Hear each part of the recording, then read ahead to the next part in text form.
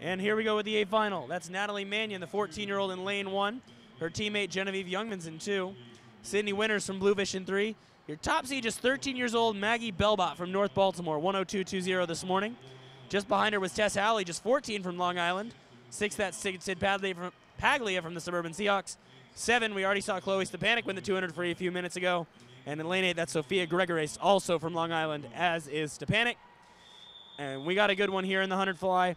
Trials cut is 100.69. Could be tough for anyone in this heat. But Belbot, just 13 years old.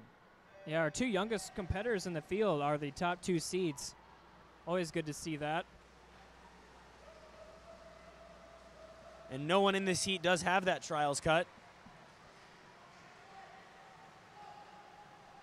I was actually talking with Coach Paul Yetter this morning. I think it was about Maggie Belbot. Very talented swimmer. And this could be impressive.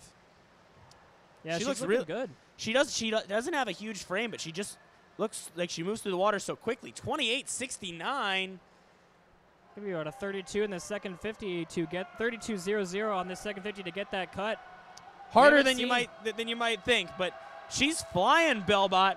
Howley's in second, tight for third. The 2 young ones out front. Maybe that's lane 3. Winters in third.